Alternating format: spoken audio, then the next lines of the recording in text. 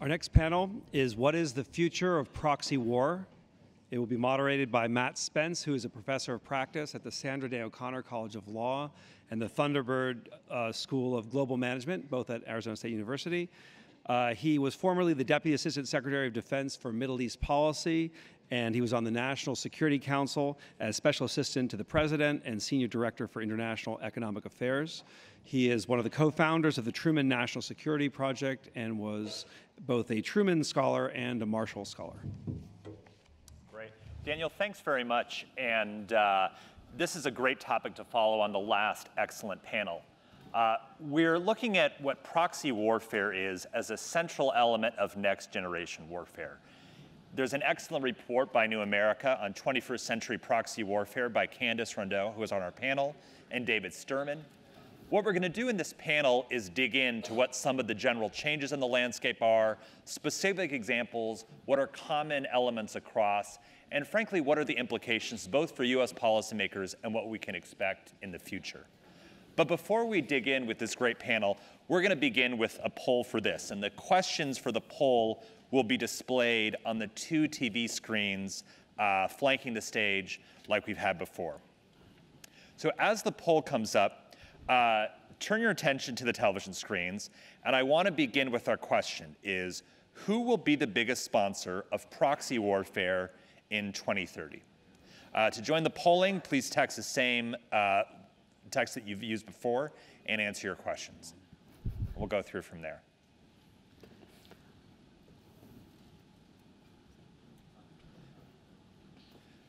So the question of proxy warfare among its many dimensions remains relevant for us right now. From personal experience at the Defense Department, working with proxies was really a central part of our strategic approach, except we rarely, if ever, called it proxy warfare. Instead, it was building local capacity or working by, with, and through local partners.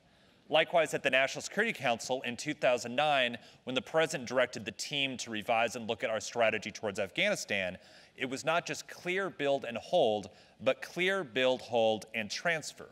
Transfer to local players, and what those local players would do was a central element. And if you read the range of reports that come out of Washington, be it think tanks or others, a central conclusion is how can the US address conflict in the Middle East without being sucked into complex and costly civil wars? And proxy warfare is often either the explicit or implicit part of a solution. So proxy warfare is a central part of our strategy today, but it is changing. It's changing with technological changes, with changes in conflicts, and changes in US policy, and changes with other powers in the region of the world are doing and responding. So that's what I'm excited to dive into today. We have a really terrific panel of experts who both are experts in the academic area about this, but I think nearly every single one of them has recently returned back from the field. So we're getting a firsthand view of what's happening in the regions we're talking about. We have Candace Rondeau. Candace is a senior fellow at New America, also a professor of the practice at Arizona State.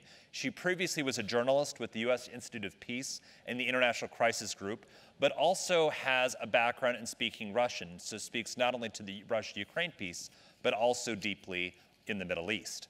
We have Erica Gaston. She's a non-resident fellow and researcher at the Global Public Policy Institute in Berlin. She also is receiving her PhD at the University of Cambridge and was previously at the US Institute of Peace. We have Adam Barron, who's a fellow at New America's International Security Program. He's been a writer and political analyst focusing on the Middle East with an emphasis on Yemen, and has recently returned from Yemen, has been reporting. And then Inna Rudolph is a research fellow at the International Study for the Study of Radicalization. She's pursuing her PhD in war studies at King's College and has spent time working with Iran and Iraq. It's a great panel, and thanks for joining us. Let me begin by trying to set the stage. So all of us have thought deeply about proxy warfare.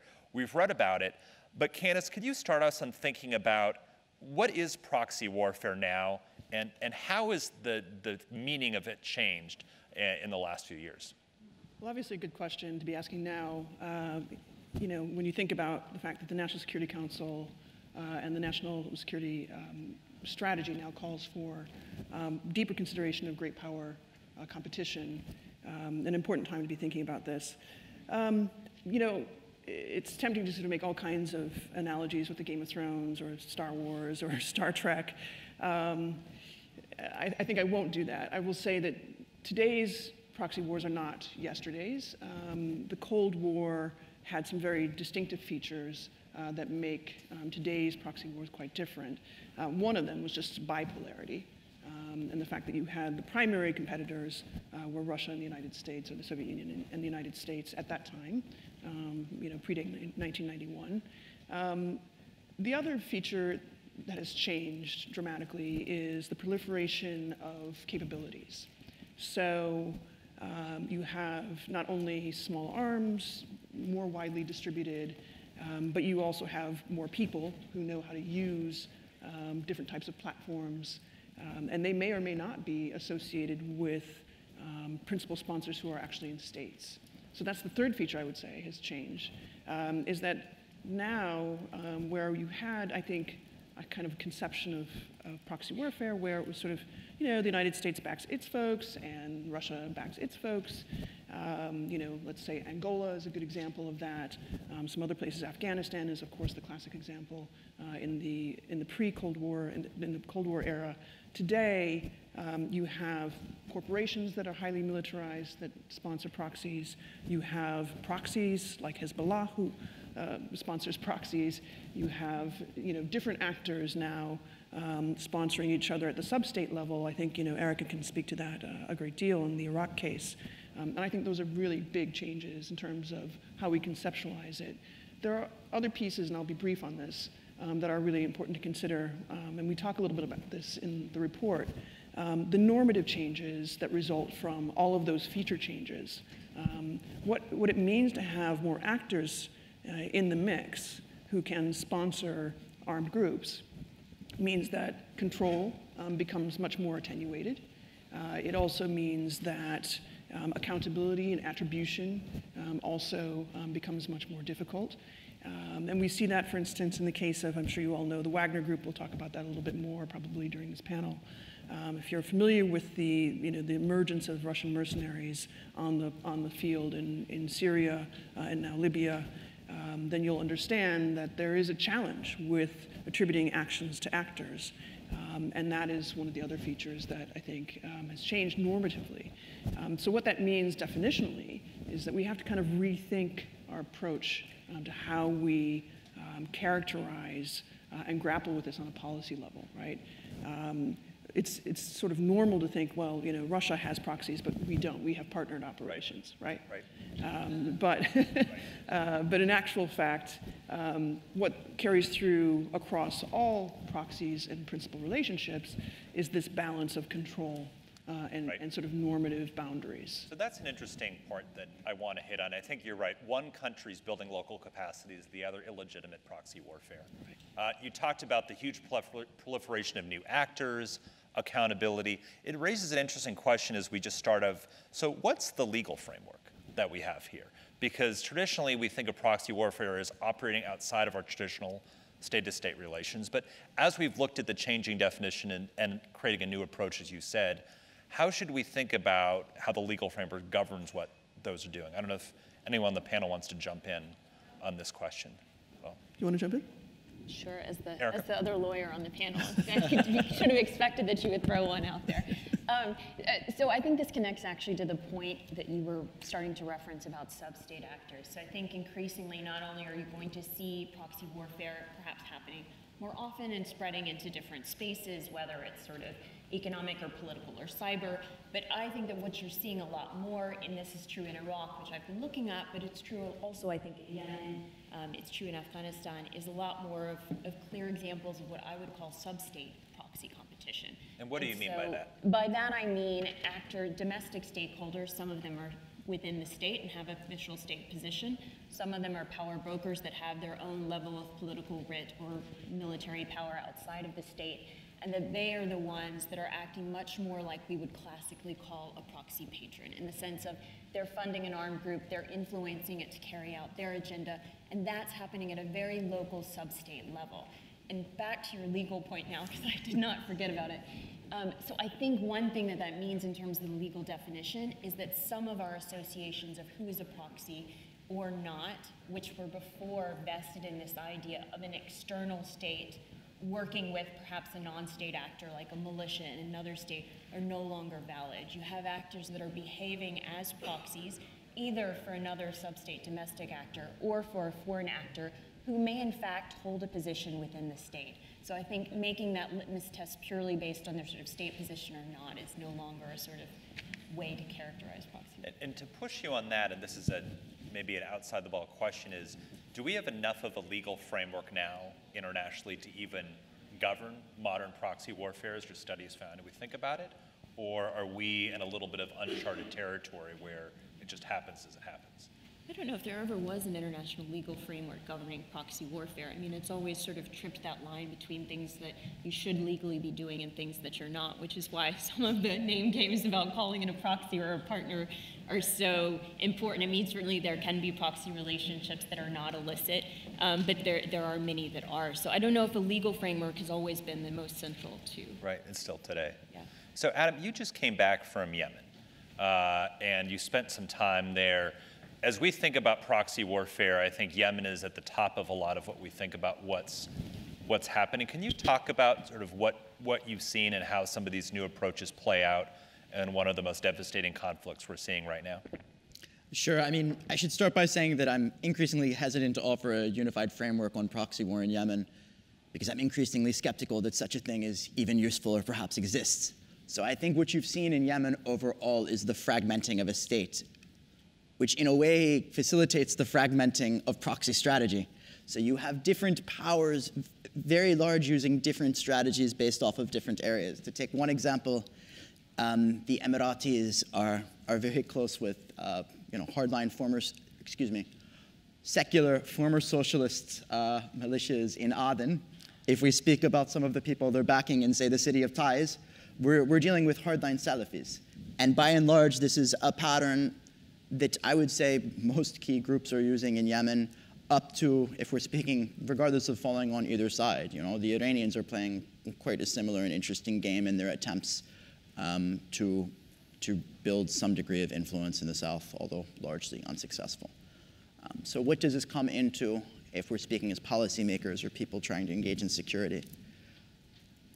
The fact remains is it's got to be embracing this complexity, which I think is why when you kind of distance yourself from these conversations that you're having on the ground, which are nuanced, not just, I would say, for intellectual purposes, but nuanced because they have to be nuanced. And then I'm coming to DC or European capitals speaking of, explain to me this Iran versus Saudi Arabia war in Yemen. And I would love it if we were talking about just an Iran versus Saudi Arabia proxy war in Yemen, because it would make my job of analyzing Yemen a hell of a lot easier. But the fact remains is it's deeply complicated. We have a profusion of actors with different, interests, agendas, et cetera, even within the coalition itself. And for better or for worse, unless we embrace this complexity, I think you do have a huge risk of having policies, whether here with our partners in Europe, that will only serve to exacerbate some of the underlying issues that have brought this conflict to the point in the first place. So that's an interesting and discouraging point in the sense that we have not just the traditional actors in Yemen we think about, but far more, far complex and different relationships than just outside external intervention. It's a similar theme in Iraq and Syria, right? If we talk about not just a proxy war between Iran and Saudi, when you add the United States to the mix very much, it gets very complicated. I guess for Erica and Inna, where you spent a lot of time in Iraq, could you both talk a little bit about how Iraq is an example of this new form of proxy warfare that we've been talking about and how it might be different from what we've seen in the past? I mean, to tie this back also like to the conceptual discussion that we have about the definition. One would presume that a sub-state proxy actor would operate outside of the constitutional framework of a certain country. Now, in a lot of these post-conflict environments, as Adam, Erica, Candace have pointed out, the constitutional framework is what political elites and their cronies make of it. There are a lot of ambiguities. So, for example, to take on highly heterogeneous actors, such as the popular mobilization units, analyzing them through a black and white prism of a conventional Iranian proxy warfare would obscure their homegrown agency. So drawing on my interviews from Iraq, I would say that the motives, the drivers, are increasingly of a socioeconomic nature and also tied very much to locally entrenched interests. And this also affects the strategy of the principal, who is like actually less reluctant to keep an eye shut on the multiple ways an agent is trying to self-cater. So I think this is a very good illustration on how the nature of proxy warfare is changing, but also on how the principle tends to revisit its choices and approaches on the ground. Yeah, and I would add on to that. I agree with Ina's analysis as well. I've been looking at, this sort of discussion of a U.S.-Iranian proxy warfare. Does it exist in Iraq? And it's funny because they're almost sort of negative or polar opposite images. So if you're in D.C., there's a lot of discussion about the sort of overwhelming Iranian proxy agenda, particularly in Iraq. And if you're in Baghdad and someone's talking about proxy war, they're probably talking about the U.S. And so it's very different perspectives. But I think overall, when we look at what's happening, there's certainly a lot of tensions. Both sides have a lot of partners and a lot of interest in trying to influence those partners to satisfy their objectives. But a lot more of what you see going on is, I would argue that it's not a classic proxy warfare situation despite that. One, because most of the external actors don't have control, but also because, as Ina pointed out, there's a significant amount of local agency.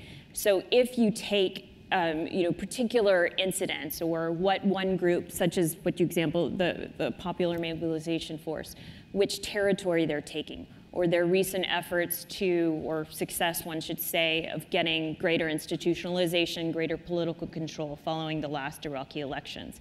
If you look at what was motivating them to do that, more often it's the domestic interests and it's sort of the domestic food fights that are driving the situation rather than external interests. And that's true whether you're looking at sort of small fry, local militias or forces, whether it's sort of Sunni tribal leaders or other minority groups, up to some of these larger pro-Iran Shia PMF forces who are seizing power. Definitely benefits Iran because they're a close ally, but they're trying to seize power because they would like to be more powerful actors in Iraq in many cases.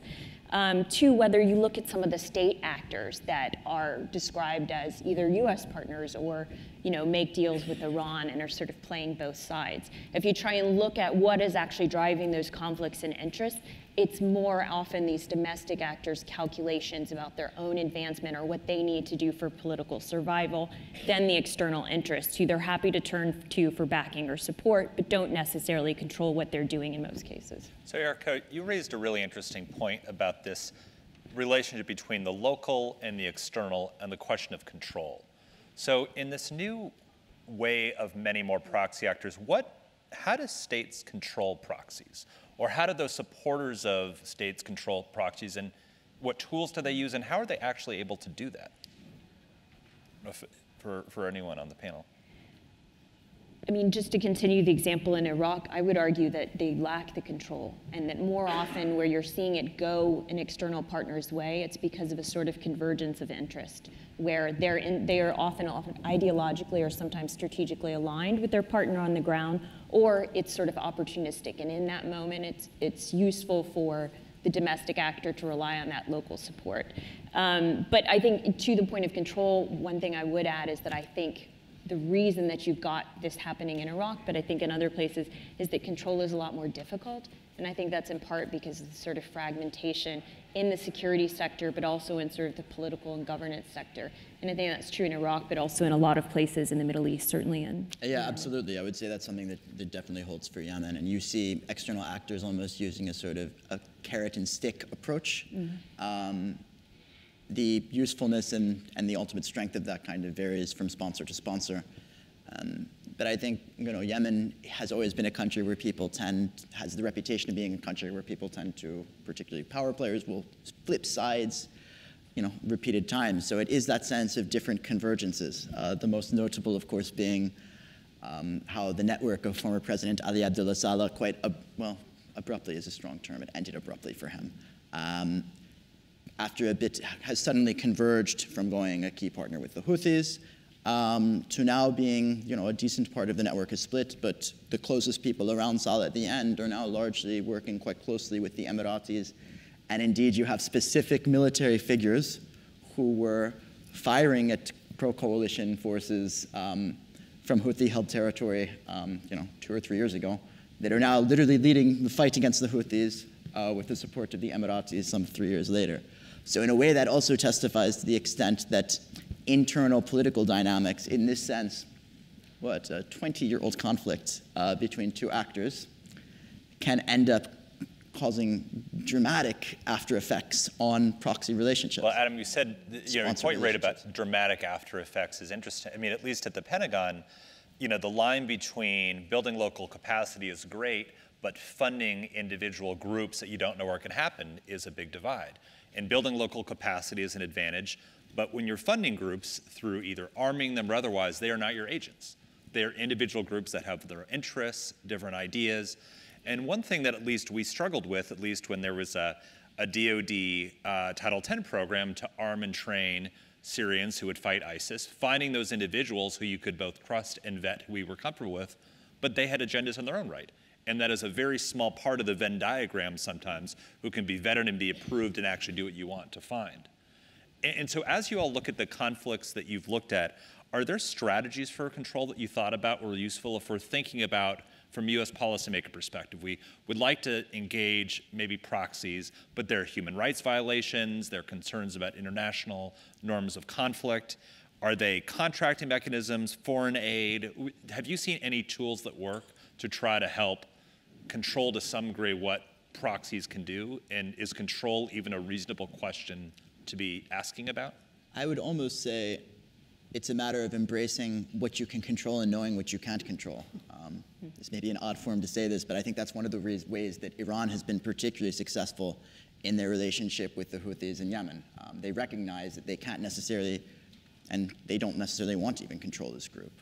But it's sort of that alignment of strategic interests and taking advantage of that, where we have strategic interests, make sure they're there, set a few red lines, and otherwise sit back and watch the show, which is a bit of an exaggeration, but yeah. I mean, I think there is kind of an example of negative control, right? So like in the Ukraine case, where you have all kinds of different actors in Luhansk and Donetsk, in the last year and a half, we've seen the assassination of most of the upper core of the political leadership in both places. Some have ascribed Russian hit teams, right, the blame for those assassinations. That's an example of negative control. There's the withdrawal of funds, weapons, political support, in the case of Ukraine, also in the case of Syria, where, for instance, we had very recently in February of 2018, the strike on what was ostensibly Wagner Group near Deir ez-Zor by US Air Force and other forces in Syria. There was a situation, again, there's a lot of supposition around what happened there, but I think kind of there's a universal conclusion that Russia did not support adequately its own proxies in that situation, in large part to punish them for some other political unknown that we don't yet understand, of course. So I think Russia's a very good example of, a principle that actually exerts negative control in order to kind of explicitly divide, to some degree, its agents against each other. I mean, similar to Adam, I think that the notion of control is a highly contested one. So for example, if we want to achieve considerable advantage on the ground, we should also realize that Iran has capitalized a lot on the idea of plausible deniability. So for example, for an actor that's as pragmatic and domestically as overstrained as Iran, we can sort of anticipate that they would seek to bet on a new set of actors outside of the traditional spheres of influence, outside of the realm of usual suspects.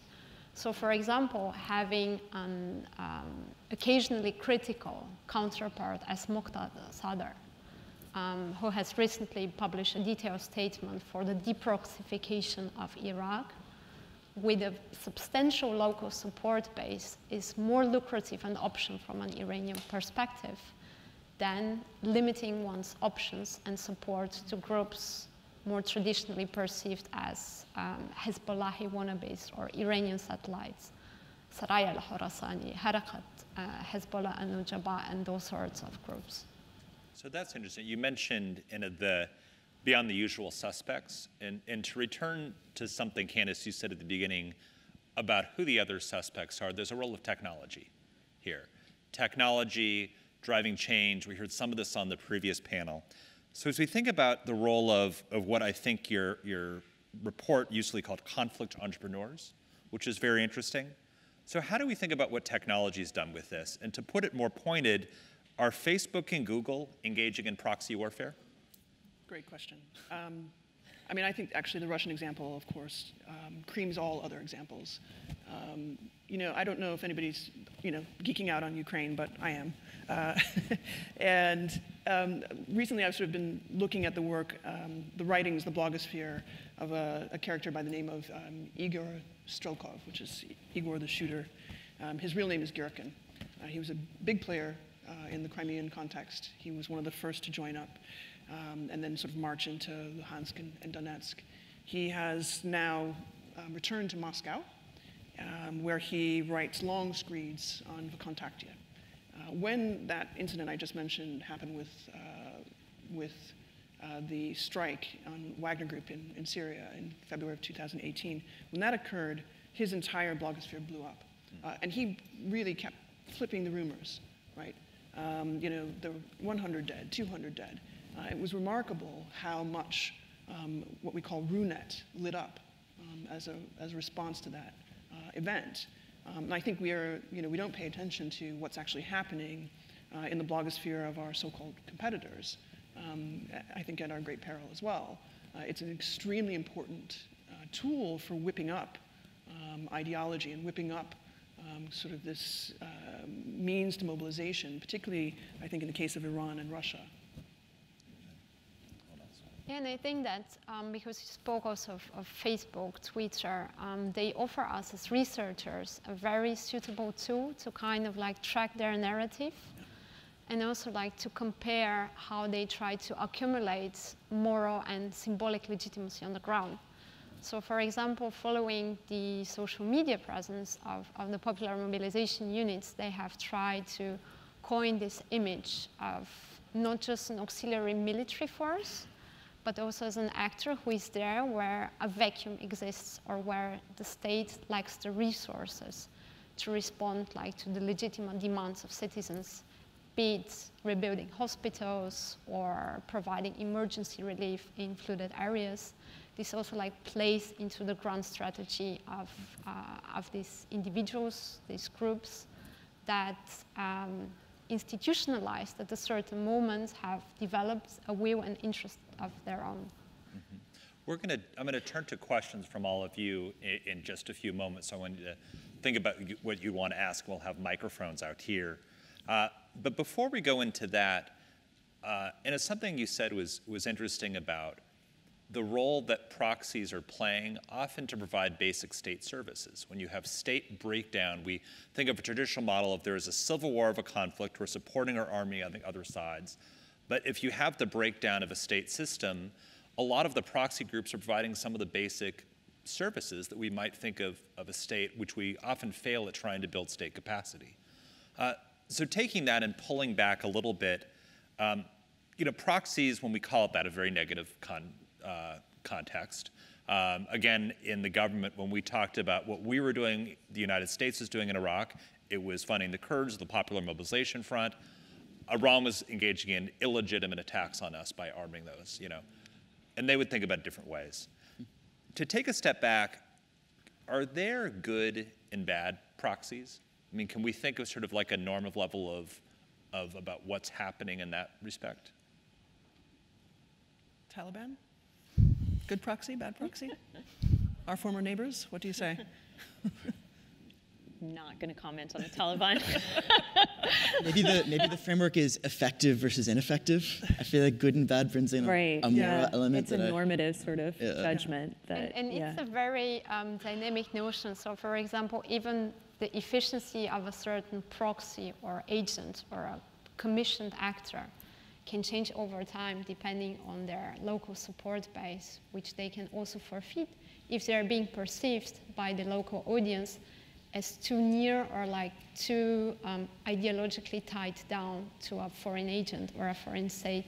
So this is something where they have already tried like to be more cautious in the way they are being seen by grassroots, by social networks on the ground. Yeah, because it's that tension, right? If you're the local force on the ground, you want to seem like you're legitimate at all points. But if you're the sponsor, you want to have as much control as possible. So it's always going to be that balance where, you know, one is trying to make it look, even regardless of any funding, et cetera, that they're a group that's local with popular support, et cetera. But obviously that makes it harder to place constraints in many cases. Both the support of a foreign state and legality bestowed upon a certain group by the hosting state can be a double-edged sword. Yeah. Right. Yeah. Right, and we thought a lot about... This ties, I'm just really quickly too, I think some ways this ties back into your earlier question about trying to find a proxy or find a partner that sort of didn't cause as many human rights abuses or maybe representative form of local empowerment. So back to your question about control.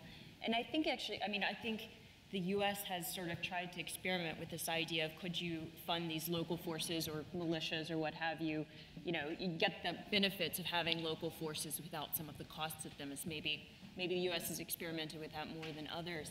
And I think, obviously you can hit on actors that are, sort of better than others, have better conduct, have less human rights abuses, maybe represent a certain political group that's been undermined or marginalized.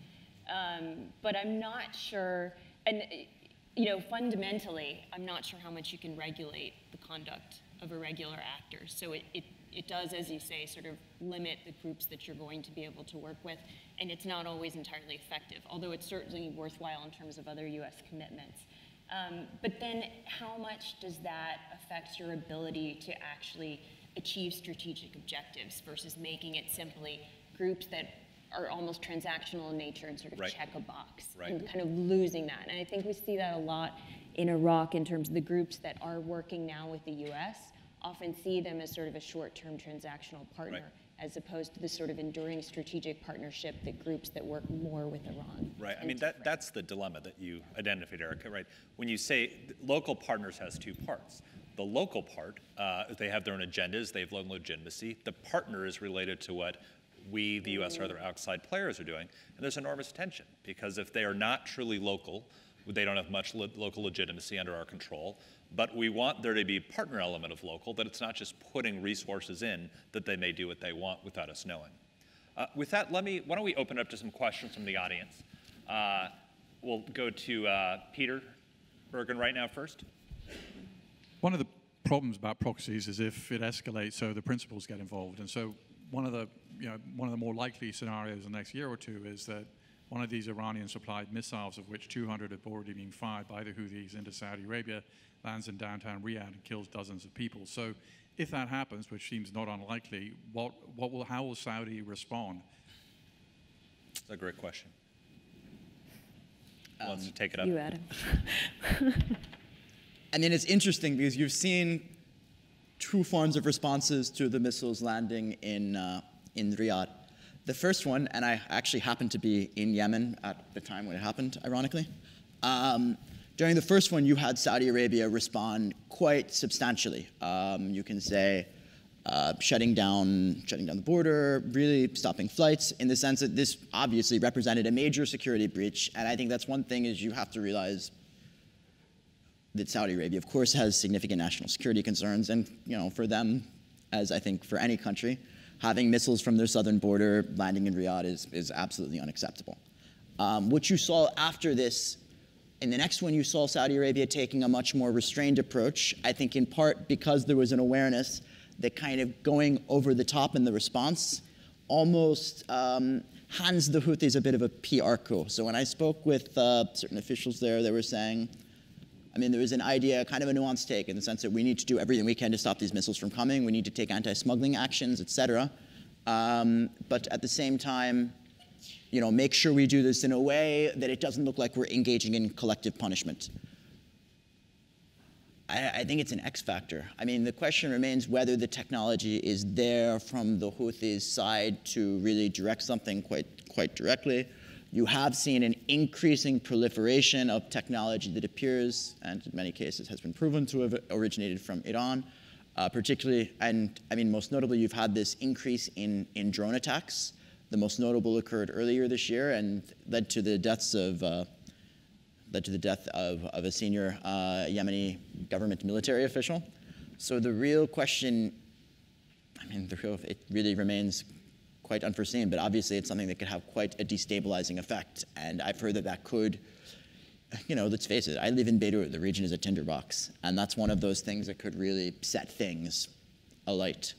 Very much so. I mean, even with, not just in the example, Peter, you gave, but in Syria, when you have multiple proxy wars, do you get that into a conflict between the United States and Russia? And at what point does the escalation spread and draw you in further than you'd want? Kevin Barron from Defense One.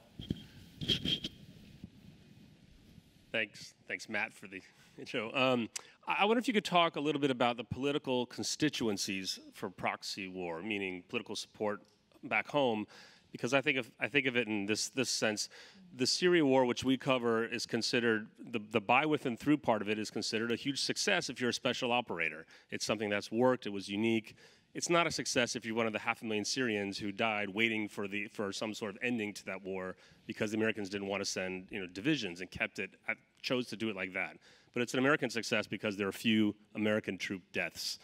But then in Niger happens and 4 Americans are killed there, suddenly the public knows about it. Or in the case of Yemen, and I wonder what Adam thinks, I don't think the American public knew anything about Yemen until after Khashoggi. Then there was a constituency against the Saudis against the war eventually. Now we see Somalia happening, more and more in the news, more and more airstrikes this year about a significant level. And we might be one Black Hawk down away from another total rejection by the American public of all of these kinds of military interventions, which are at a low level part of the even presidential campaign to come. What's the purpose of U.S. global leadership abroad in the world of military intervention? So do you have thoughts on the political constituencies? How much does it matter what the publics think of all these activities? Interesting. Who wants to take that? Candace? I'll jump in. I mean, I've been reflecting on this a little bit because one of the issues that was raised here was plausible deniability. And one has to wonder today whether or not any state sponsor really has plausible deniability for any of their actions or for how long, right? So in the US case, because now for 18 years, there have been these engagements using drones in particular, and there's been so much public, I think, outcry or at least debate about the efficacy of using drones. That certainly has kind of exploded the bubble on plausible deniability for sure. And it drove the Obama administration ultimately to begin to adopt a much more transparent approach to their reporting on it, to their documentation, and so forth. Will you see that in other cases? In the Saudi case, it seems like we might have an example here where both plausible deniability erodes, and then also the risk, therefore, for blowback, political blowback, raises the stakes from a domestic point of view. And so then you want to restrain your proxies, or at least look to be restraining your proxies on some level. I would just add too, just on that, I think it's a little bit more mixed even within some of the communities or constituencies you're talking about. So I spent a lot of time talking to not just the actors on the ground who were working for the proxies, but also a lot of the Special Forces community or U.S. Defense or State Department officials who were working with like the FSA or the SDF in Syria or with different tribal forces in Iraq. And a lot of them, why they might take pride in the success of a certain mission or that a by, with, and through partner was working well and was achieving the objectives, a lot of them expressed a lot of frustration with sort of the short-term nature, that there wasn't necessarily an end state of what to do with this partnership at the end. And a lot of them who had been standing this up, as you pointed out, in many different countries and had seen these sort of cycles where you can have success for a short term with these partnerships, and then there's one Black Hawk Down incident, or they flip sides and it blows up in your face. And I think sort of wanted a more enduring strategy, or didn't necessarily view it as success in that way. So I think that's an important thing that to think about in the next part of U.S. policy. Right. Any more questions? Yes, here. Thank you for taking my question, and thank you for the panelists for sharing your knowledge on that topic. My question is, what will be your advice to a government that is about to engage a proxy? What kind of criteria you want to use to discriminate between what you call a good and a bad proxy? That's a great question. So what's the advice to governments as we're doing this, engaging in a strategy? Look, I mean, the advice I have is, one, look at your competitors before you begin engaging, so you understand and know that you do have competitors, whether they're states or private companies or some other consortium of interests. Do know that you have other competitors, and you need to understand what you're purposing your proxies for if you're choosing them. So let's say Syria is, I think, probably the best test bed for all kinds of different experiments in proxy warfare, from the Iranian case to the US case to the Russian case and so forth. There you see, I think, a real misunderstanding about what each proxy was capable of doing, and a little bit of a lack of analysis on sort of where each proxy might end up. So as Erica alluded to, there was no end game necessarily that was sort of gamed out, I think, in the US case. That would be one thing. Another very important policy prescription I would have would be, don't think of this as simply a kinetic theater. This is really a situation in which, as was alluded to, social media, of course, is important, technology is important, but what's really important, what enables most proxies today, is illicit finance and anonymous companies and smuggling routes.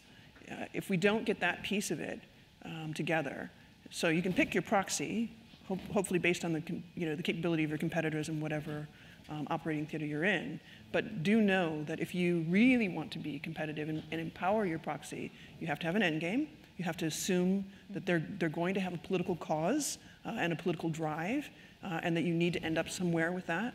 But you also need to understand that there are others on the other side who have the exact same scenario. So if you want to be competitive, I'm not advocating for sponsoring proxies, but if you do, you have to really think about then how to contain and cut off the means of escalation. And the way you do that is to make sure that they cannot be financed and that they cannot obtain the weapons that then become the pointy end of the spear where your proxy is concerned. Great. Anyone else want anything? Yeah, and I think also like to be more realistic and to have a sober assessment of your own competitiveness on the ground. For example, adopting a zero-sum approach, an either-or strategy with a certain proxy can be counterproductive, especially if your preferred proxy is being approached also by other more lucrative principles. So there I reckon that it's essential to look also at semi-clandestine networks that profit extremely, as Candace said, from underground economy, from local chronism, and this we have to sort of embed within our own strategy. Well, look, as we wrap up, I think this has been a wide-ranging and fascinating discussion. Thank you very much for the panel. I think there are a few takeaways, at least I see, we think about this, is that the proxy warfare universe and approaches expand dramatically with new actors, new complexities, so it's hard to get our hands around in the same way and think about who are the actors, and there are much, much more. Second, when that has happened, the questions of control are much more difficult. There may not be the same control that we face, if at all. And then third, if proxy warfare here is a strategy to stay, regardless of what name we might call it, whether it's more politically popular compared to larger intervention options, or it's seen as something that states can really do, these questions for how as governments think about working with proxies continue to exist, and what advice we have for going forward to what proxies to fund or support, how to control that, and how to align that with your overall strategies, both strategic and military, remain with them. So thank you very much for everything, and thank you for the panel.